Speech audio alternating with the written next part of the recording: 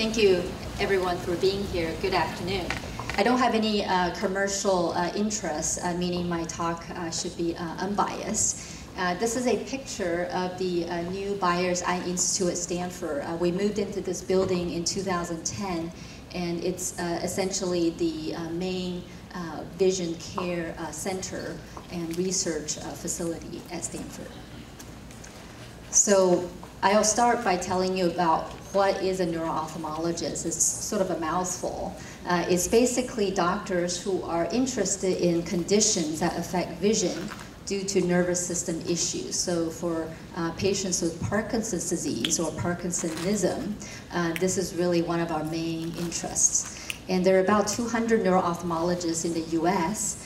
We actually rely on the ophthalmologists, the optometrists, and the neurologists to often do the initial screening. So patients with any trouble with vision may present to these other doctors first, and then they may send these patients to us. So we work very well together as a team along with the experts in vision rehab.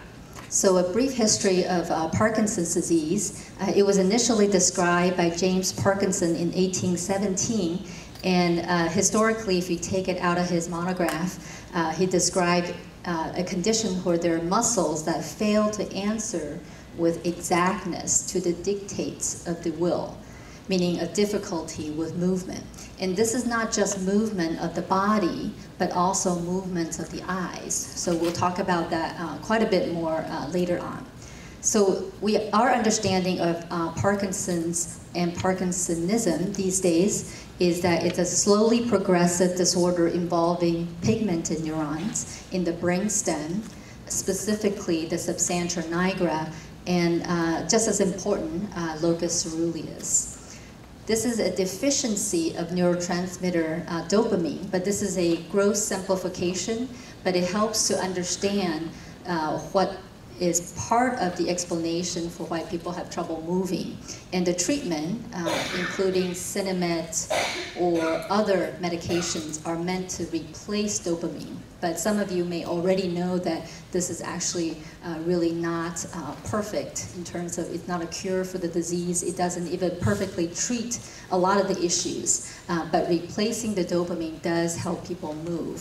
So it's the first step in many steps that we're continuing to work on to help patients. And one thing that you may not know is that PD also affects the dopaminergic or the pigmented cells in the eye.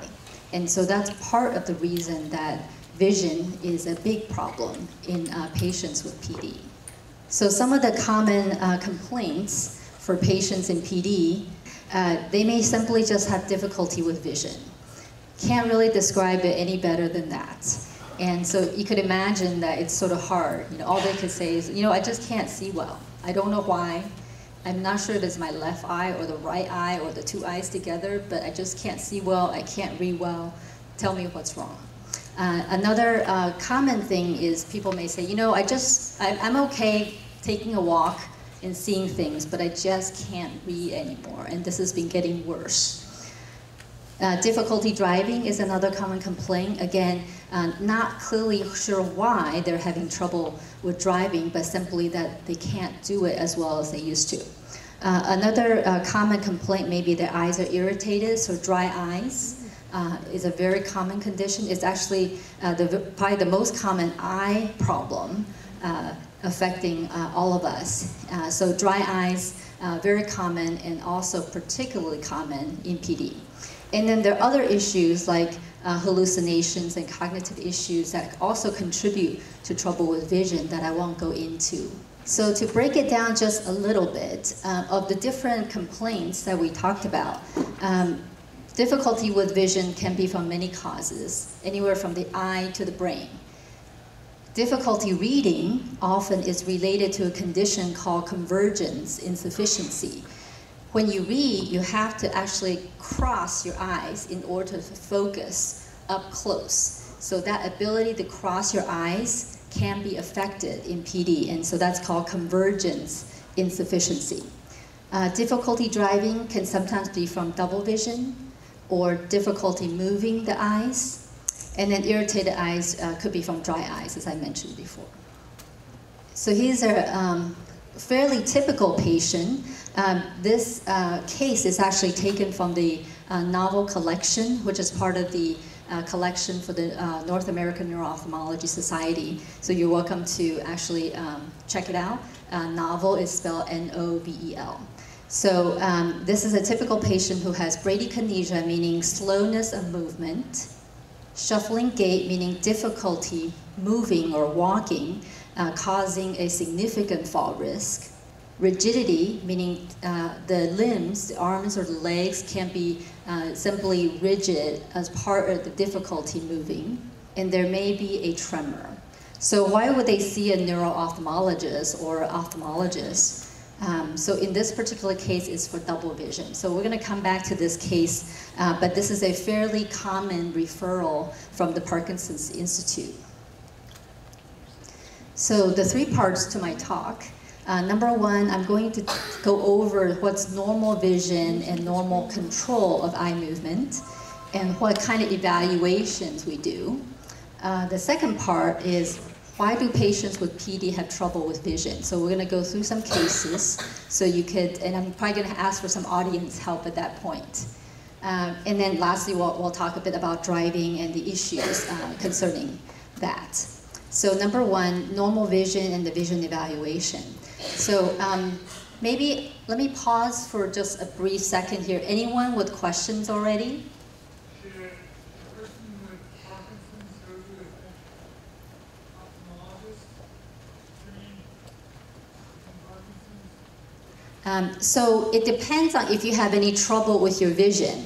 I would recommend that if you have any concern about your vision, that you should see somebody, because it could be something very simple, you know, correct pair of glasses, etc. So I would recommend that if you have any issue with your eyes or with your visual function, to go ahead and see somebody. So it should be somebody who's trained in Parkinson's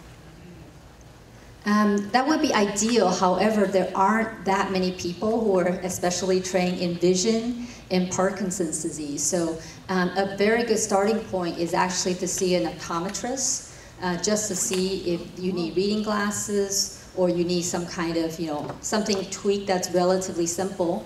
And they are actually quite good at recognizing who should be the next person to see you. So an optometrist or ophthalmologist, somebody who is close to home, maybe someone that you got a friend or a family member who has, you know, had a good experience with this person. That's a really good starting point. I just had my eyes examined, and I didn't even know that Parkinson's could be related to eye problems. But I've never had an optometrist ask me if I have Parkinson's disease. And I was wondering, actually, I was going to ask a question of the group, is how many people here have ever had an optometrist ask you, do you have Parkinson's disease, or what medications you take that would be a clue to that? Yeah, maybe we could just do a quick survey. Who here has seen an optometrist that actually asked about the Parkinson's disease? Don't be shy. There must be more than one hand. No?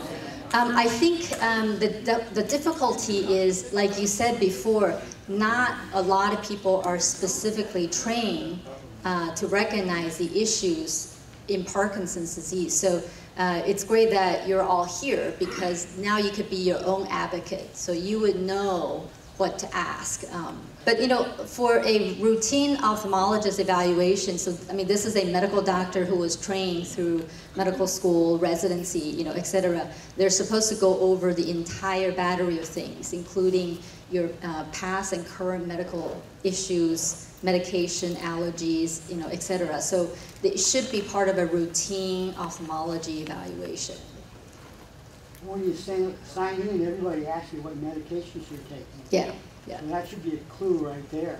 Yes, so it's good to make sure that you give the provider your list of medications, but it's not always enough, right? People don't necessarily make the connection that this medication may affect the Parkinson's aspect. But we're sort of in some ways box checkers. So we're all trained to do lists and make sure we do these things. But I'm hoping at the end of today's lecture, you'll be able to take it a little bit further.